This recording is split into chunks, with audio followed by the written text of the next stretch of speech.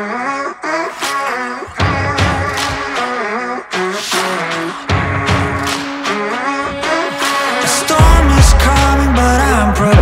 everyone, Brian O'Donnell here, welcome back to another video. So last week I was scrolling through Instagram and I saw this video by Kevin Parry and it was just mind-blowing. It's so cool. He basically just did an impossible pull-up. He did a pull-up, put his fingers against the walls and then started doing pull-ups like this. It was really cool and I looked at it and I was like, that's really effective, really eye-catching and really easy to make.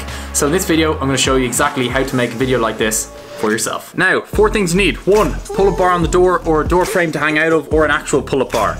2, a stool or something to stand on, so if I stand on this stool I can easily reach the pull-up bar. 3, a green screen or a green bed sheet or any color bed sheet that's different color than the clothes you're wearing. And 4, your tripod. If you're filming for Reels or TikTok, make sure to film vertically. But yeah, face this tripod towards the door, filming vertically, and that's your setup and you're ready to go. You might also notice that I'm wearing a baggy t-shirt. Like as you can see at the bottom it flops over. That's going to be really important. You don't want to wear a skin tight t-shirt while doing this. I know it looks good while doing a workout to have a skin tight t-shirt, but for this trick it's better to have a baggy t-shirt on and a contrasty color, so yellow and black. It'll be really easy to separate the two when we're editing them out afterwards. Okay, so you want to take 2 clips. The first clip is going to be you standing on a stool or a chair or whatever and just pushing yourself up with your legs and doing whatever motions you want with your hands. You can do a one-handed pull-up, you can put your hands on the walls with your fingers, do whatever you want. And in the second video you're going to get a green screen or a green bed sheet or any color bed sheet you have, as long as it's a different color to the colors that you're going to be wearing, and then hang it up. If you have a bed sheet, I find to just clamp it between doors. Just find a way, get someone to hold it up behind you.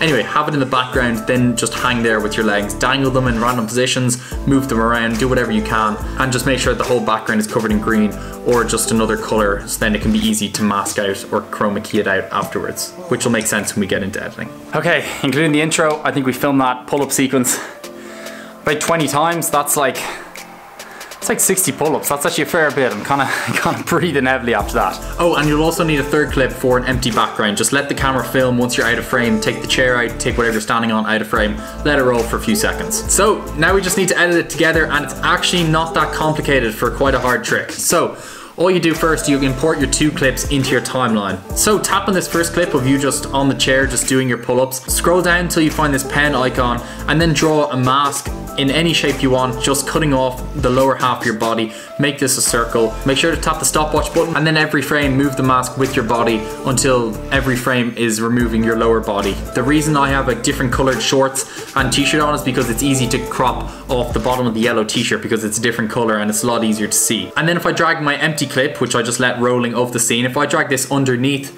that layer I've just cut out, as you can see it just looks like I'm a floating body. It just looks like I'm doing pull-ups with no legs. So now all we have to do is add the legs in. So the legs clip was filmed with the green background, so to get rid of this you want to search for Ultra, drag the Ultra key onto the clip and then scroll down, tap on this little pen dropper thing, tap the area of green on the clip and then it'll naturally just do a selection for you. Now, this isn't always accurate. You'll have to fill around with a few of these different buttons and different sliders until you get a selection that's right for you, but you can see with your eye what looks best.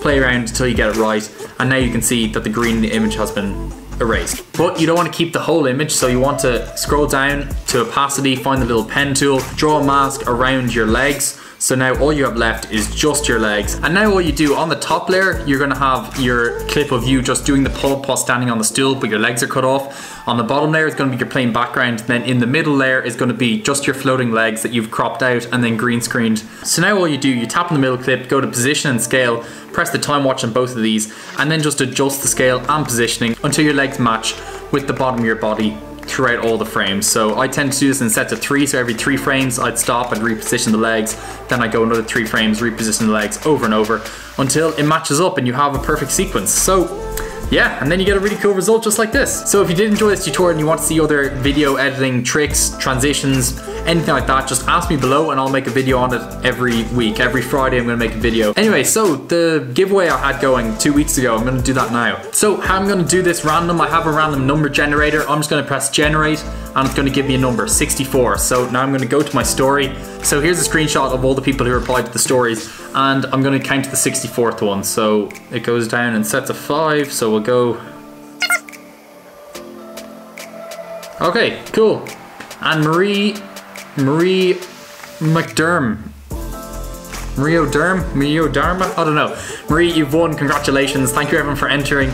And yeah, unlucky if you didn't win. I appreciate everyone who entered, and it was for the Dublin cinematic video, which you guys showed immense support of. And I do plan on doing a proper big giveaway to you guys. Just want to, I don't know, if I hit a few more subscribers on YouTube, I'll have that landmark where I hit 50k on Instagram. I think then I'm going to do a big giveaway, because I want to give back to all you who've supported me and always like commented on my stuff, always liked my things, followed me on all my social medias.